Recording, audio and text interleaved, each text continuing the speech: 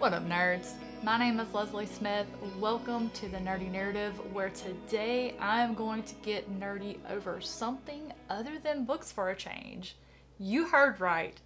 Not book related, but book adjacent if you apply the 6 degrees of Kevin Bacon.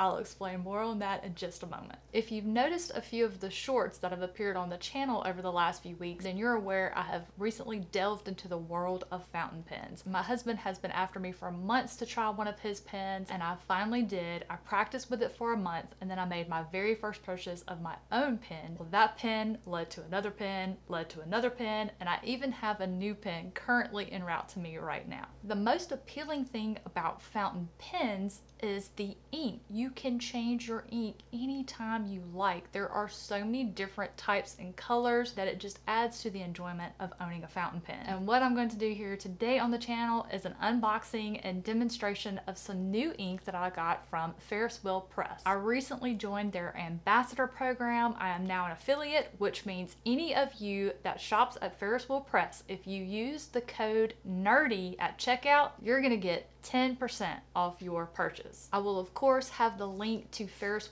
Press's gorgeous website down in the description below for you all to visit. Ferris Press is more than just ink. They have paper products, other accessories, and of course fountain pens. All of which 10% off with code NERDY. Now, what do you say we pop this box open and take a look at the inks inside?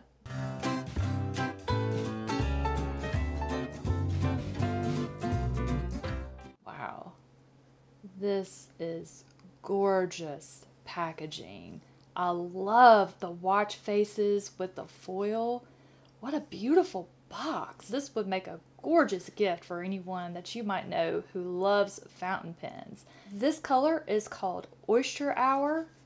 So the back says Ferris Press fountain pen inks are water-based, evenly toned, rich, and saturated. Compatible with all fountain pens and dip pens, used for your next stroke of genius. And then down here at the bottom, it says fall in love with writing again. Well, let's do that by taking a look at this first color here. Wow, this is just absolutely gorgeous.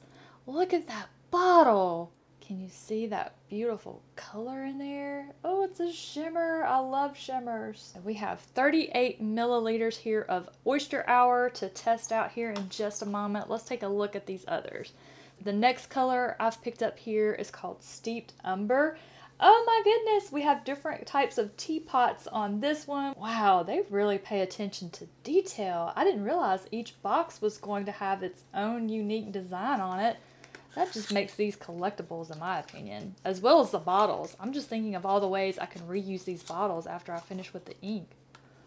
Let's take a look. So this one's a very dark bronzy-ish color.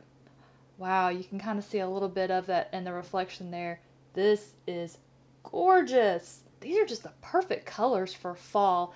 And if you know anything at all about me, I am big time into decorating for the different seasons. So now I will be decorating my pens for the seasons by using the different colored inks. The next color here is Spruce County Post. And let's take a look at this box. It looks like we have here some vintage looking postage stamps, which I used to collect stamps when I was younger. I am so excited for this color.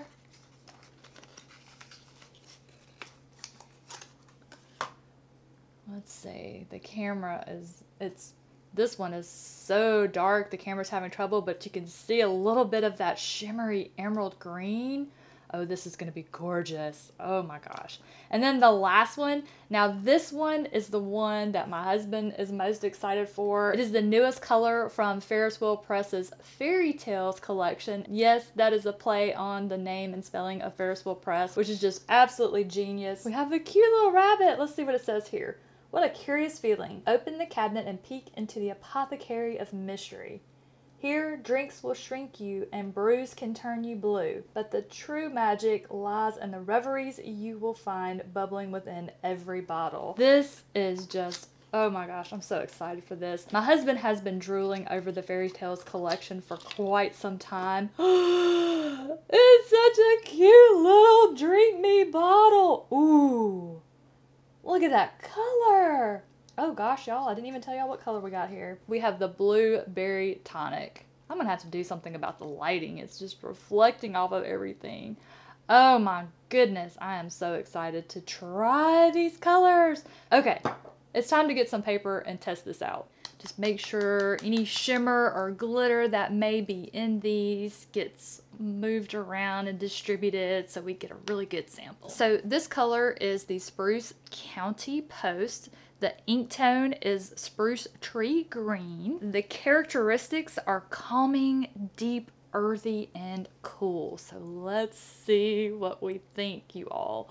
Just seeing the color there on the cap just has me really excited.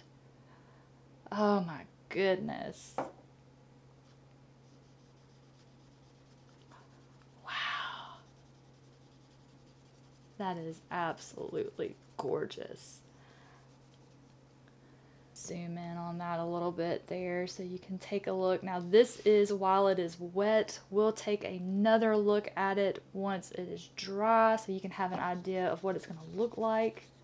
But I am in love with this color. The next color that I'm going to try here is the Steeped Umber. The ink tone for this one is Cognac Brown Leather, and the characteristics are warm, spicy, and rich. Just what you want to feel like on a cold fall afternoon.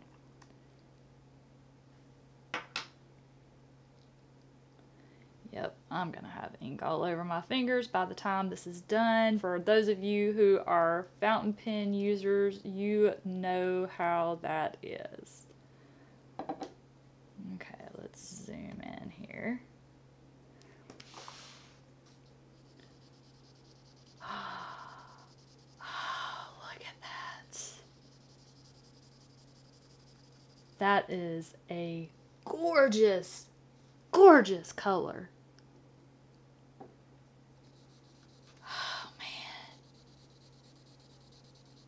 If any of you are artists, this would be a great color for your reindeer. Now we're going to try Oyster Hour. This one I am the most curious to see what it's going to look like because it's really hard to find a good light color, like yellowy gold color. At least I haven't found one that I liked yet. So the ink tones for this one would be latte or creamy oyster brown, and the characteristics for it are creamy, tan, warming, shaded, and subdued. I am so curious about this one. Let's see. Gosh. Yep, I'm gonna be... I've done pretty well so far. Okay, let's see. Alright, I am very intrigued by this color. Zooming in here.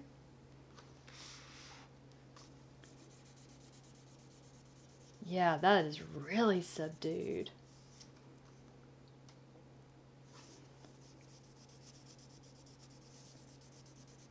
This makes me want to do art. I'm just thinking of how beautiful foliage would be using this color on an autumn-themed drawing piece of art. Wow, that is such a beautiful camel color. I love that. I did save the Down the Hole Blue Beryl Tonic for last because I am so excited for this color. The ink tone is Periwinkle Blue, Purple Duo Shade, and a Rose Gold Shimmer. I am very interested to see how that's going to work together. The characteristics are high shading and euphoric. Man, that just makes me want to write with this one right now. So funny story, I had to go get my husband to get this open for me, and while I did that, I also grabbed another light to try and help show these colors off. So let's see. Oh, yeah, this is going to be gorgeous. Zooming in here. Oh, yeah.